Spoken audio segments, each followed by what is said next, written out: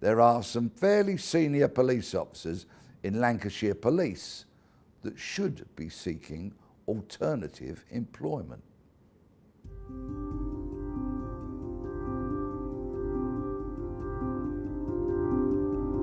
My name is Peter Bleksley. I'm a former Scotland Yard detective and now I'm an author and broadcaster. Every year between 200 and 300,000 people go missing and are reported missing to the police. So that can be up to 800 cases a day. Many of those people return home very quickly. Some, of course, simply never return. So there's always a balance to be struck in the resources that the police apply to one of these cases and the breadth and depth of the investigation. With regards to Nicola Bulley, I would have expected the police very early on to establish that her going missing was completely out of character, was therefore extremely unusual and should have been treated as the most serious type of missing person case.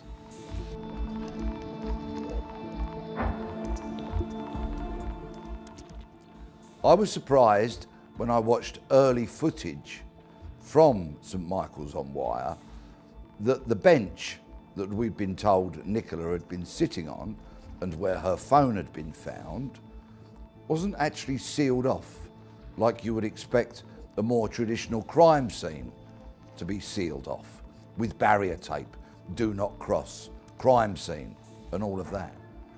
I think the police should have dealt with that bench as a potential crime scene right from the very off. At the absolute minimum, it should have been secured, should have had cordons placed around it. In fact, perhaps they should have considered removing it in its entirety.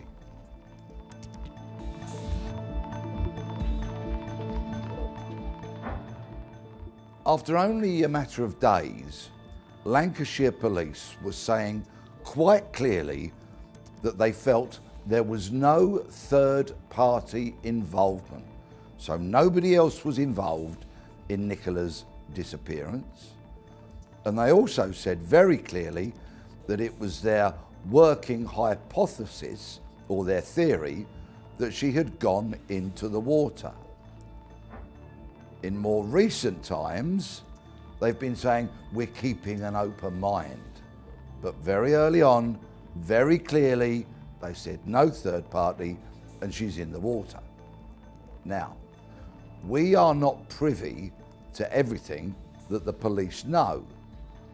And they, obviously, have some form of evidence that has led them to this conclusion.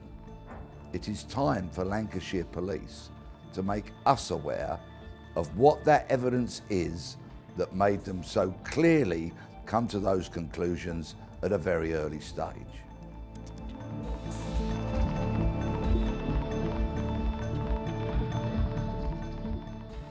The police, to me, looked fairly confident when they said Nicola has not left this location. And they said they'd checked all working CCTV, people's doorbell footage and the like. Although they did clearly state there was no CCTV covering the exit that led to Garstang Lane and the A586. We now know, of course, that they've written to the owners of some 700 vehicles that passed along Garstang Lane to see if the owners of those cars have got any dash cam footage or anything else that might assist the police inquiry.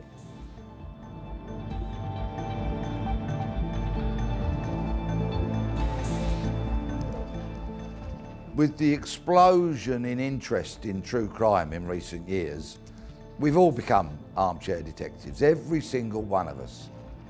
I don't deny anybody the chance to speculate and to have their own thoughts and theories, of course not.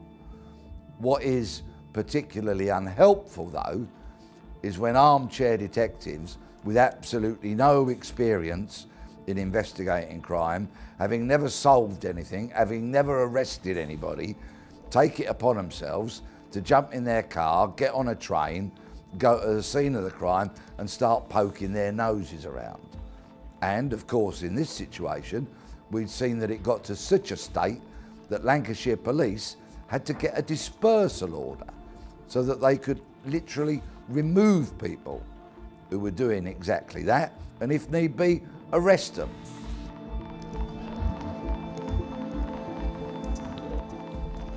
In this situation, Nicola, a mum of 2 young daughters, whom she clearly adored, a partner, a much-loved friend, a neighbour, a woman who simply would not disappear of her own volition, who wouldn't abandon her very enjoyable life and leave that all behind her. I think the family and friends probably got it right, and time will tell as to whether the police did or not. I hope, although my hope is rapidly fading, that at some point Nicola returns alive and well. The longer this goes on, tragically, the less likely I think that is going to be.